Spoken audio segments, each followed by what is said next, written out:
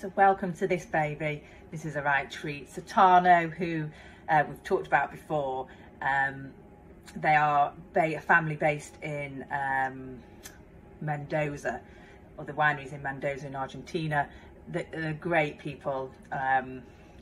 Yeah, we've done some partying with these guys, so quite a lot of fun drinking this in kind of June in Tuscany. Quite amusing. So yeah, good fun people.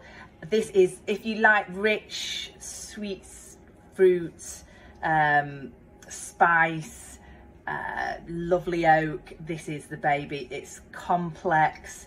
It's, like I say, it's got loads going on.